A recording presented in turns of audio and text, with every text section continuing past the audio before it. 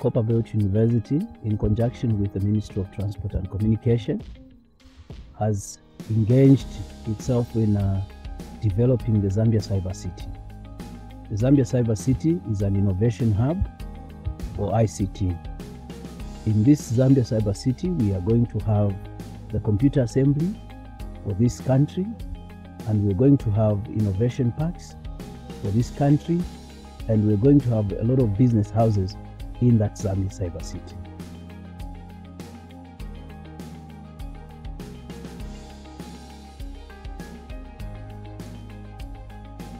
The purpose is to bring all the techs together and begin to manufacture ICTs so that we do not continue being a net payer of ICT but a producer of ICTs.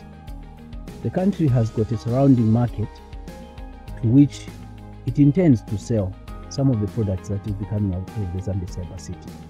Today, nearly every product that we get, we have to get it from outside the country. This trend has to come to an end. And as such, the Ministry of Transport is spearheading such an innovation to ensure that the country is able to sustain itself where ICTs are concerned. The Copperbelt University is striving to obtain data to use during research in order to come up with predictive models and solutions to many problems and epidemics that affect human development in the country and Africa at large. As such, setting up data centers for data collection and developing deliberate software systems to help capture such information is essential. Think of a facility that is able to bring to life in 3D models all the mere thoughts of the innovators. The research facility will house research tools, supercomputers, and advanced analytical labs which will allow us to work faster, smarter, and more efficiently, and yet being so precise on the results. Being in a developing nation, ICT infrastructure has major challenges ranging from high cost of equipment, software, internet, and maintenance costs of the systems.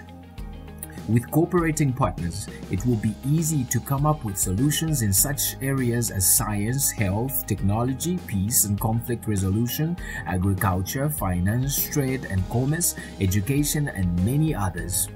By the year 2020, the Cyber City shall be the hub of technology, employing over 1,000 staff, 1,500 young researchers, and training over 10,000 human capital.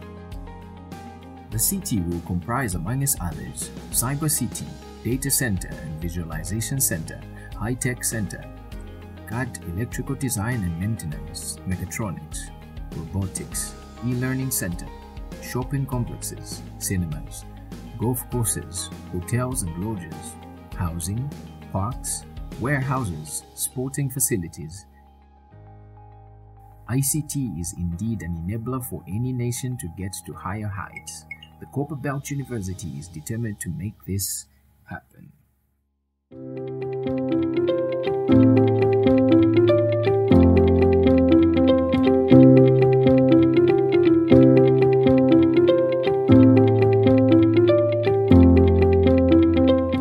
Today was an interesting moment where we went to visit proposed sites.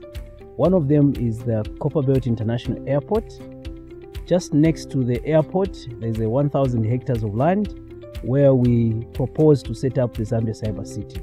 This site has been proposed because of access to transportation amenities. For example, we have the air, rail, and road. We further went to Lufanyama, where we saw the Lufanyama District Council, and they showed us the land that is allocated to the Smart City there. The Smart City plan of Lufanyama is an excellent one and would be an integration if the Zambia Cyber City would fit in that Smart City.